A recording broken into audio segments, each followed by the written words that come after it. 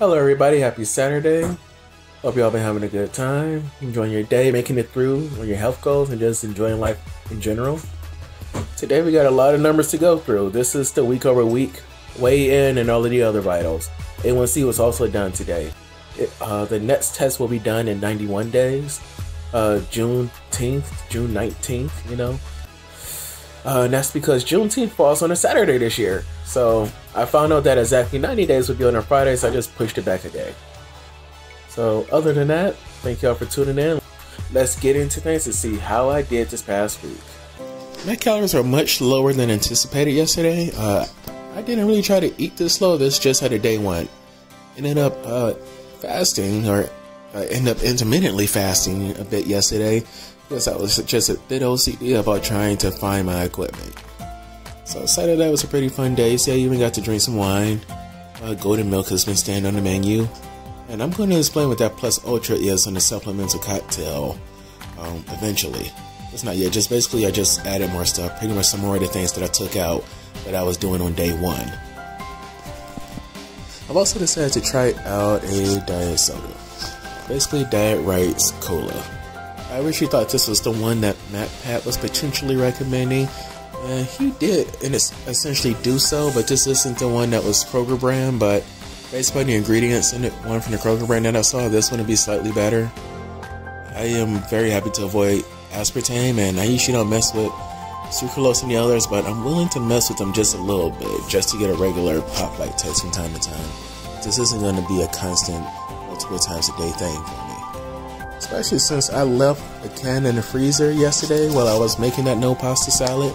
And as you see, the one on the left is that can. It looks like it had, like, you know, an oopsie in its diaper. I'm scared to open it. Yeah, so steps are still all over the place. I mean, most of today's steps were technically gained before I even went to sleep, because I was up quite a bit last night.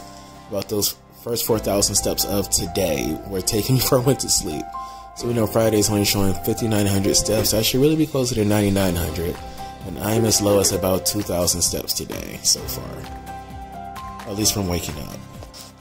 Okay, and this is why I weigh myself daily, because there are so many anomalies coming up throughout the week.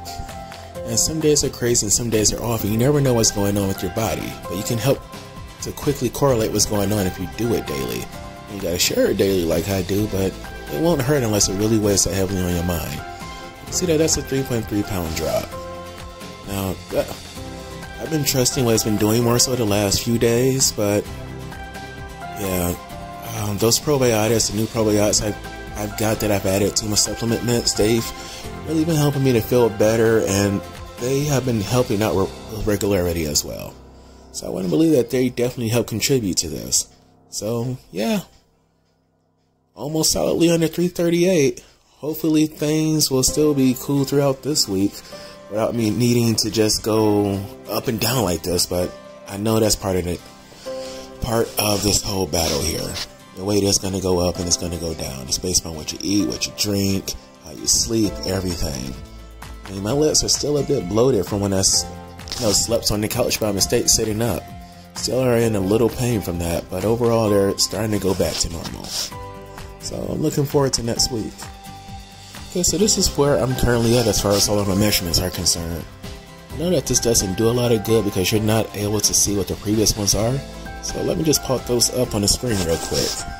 Oh, were you expecting to see the old numbers next to the new ones? Yeah, I probably should have did that. I was not thinking this through. It's still possible for me to stop and do it now, but you know what, let's just go through it this way. So you're seeing a lot of things have gone down, a few things have gone up. Overall, this app or these measurements are saying that changes are happening to my body. I'm not able to see it. I don't feel it. I'm not feeling a difference in how any of my clothes fit at the moment. I have not been able to wear any clothes that I bought a while ago that were too small yet. So, yeah, it's a bit too early on to expect to do such a thing. But last time I was able to jump from really big clothes to clothes I couldn't fit prior to that point was about a year or so ago, and that was great.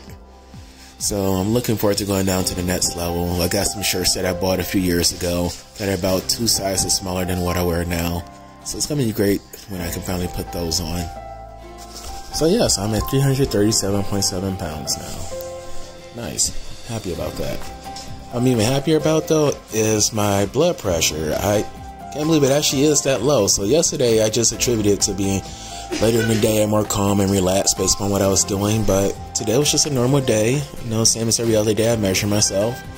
And 133 over 87. I mean, yeah, it's high blood pressure stage 1. But it's so close to just being standard and normal. Now, these are just a couple of days. Right now, this is kind of an anomaly. So it's going back up as we see. We'll see what happens over the next few days. Okay, now I said in a previous video that ACEs, as far as breath meters are concerned, correlate 1:1 to millimeters per mercury, millimeters per liter of mercury, but that's not true. What I'm mistaken that with was the biosense meter. It measures your breath, your ketones in ACEs, but they correlated it for you within the app. I'm not using the biosense meter, even though I wanted to, because it's $400. The meter cost less than $100, if I remember right. And it was, you know, quality enough, good enough for my purposes here. So, fine, it's great. I don't know how to correlate this yet, but, you know, so far it's looking better. At least compared to last week. It's definitely looking better compared to last week from what I'm guessing here. The messages given to me by the apps are different. And I'm seeing that as you go up in levels within, you know, my current meters app, you know, every, you know, full point, you're getting closer to a higher stage of ketosis. So I believe level 5 or so is when you start to get into real ketosis. But right now, it says I'm in early stages. This was back when I blew into the meter. So hopefully it goes up tomorrow. Okay, so now this, what you're seeing here is me doing the actual A1C test. And it's actually honestly pretty complicated. There's a lot of speed up in this because I had to keep reading the instructions.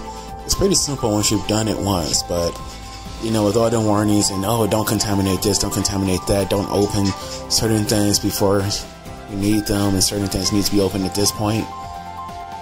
I had to be sure, very sure, that I was not about to waste my money. Now, I have 4 tests, but I am not planning to fail not a single one. First test was today. Next test is going to be June 10th. Looking forward to it. I mean, it was nice to know today's results. I mean, it'd be nice if I went to a real lab too and paid out for that as well, but this is going to be at least consistent for me, give me a baseline to work against. Just to let me see if whatever I'm doing is working or not over time. So 3 months is a good amount of time to wait, especially with the results that I got, to see if I'm making any headroom. So hopefully I do the test a bit better next time, but I think I did okay enough this time. But my actual results, I'll wait for them to pop up on the screen for you to see them.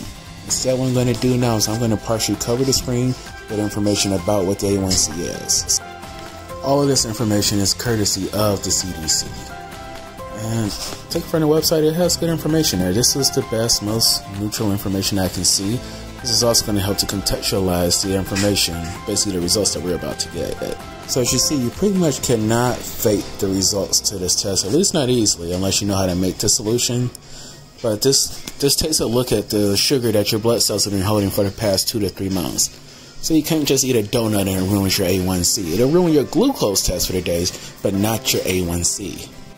Okay, so now this is an at-home test, but despite that, I mean, the accuracy on this is pretty high, at least according to A1C Now themselves, and as well as many other reviewers. Now, many of the people who complained about it, there were a lot of double negatives there, like, you know, negative review and either negative or kind of dumb-ish person, so I can't trust their review. It's not all that much. So I want to believe that it works well, or at least well enough to be a good baseline or comparison point. But as you're about to see here, these are my results. Quick check. Not the number. There it is. I'm at 6.5. I'm at the borderline of diabetes and being pre-diabetic. That means 3 tests are left. Yeah, so pretty much, according to this test, if it's accurate, I'm diabetic. I am like right at the edge, like the first step of diabetes. Now, I want to believe that since I've been working to get my glucose down over the months, and it definitely has come down, that I was probably much higher on my A1C before. And that now, since I know where I'm at, I'm going to take the same test, 91 days on Juneteenth, and we'll see where I'm at. That number should be higher I mean, that number should be lower, and that number will be lower. I can damn near guarantee it. Okay, but getting back to my body chart from earlier, once again, these are my current numbers, and let's take a look at what that actually looks like.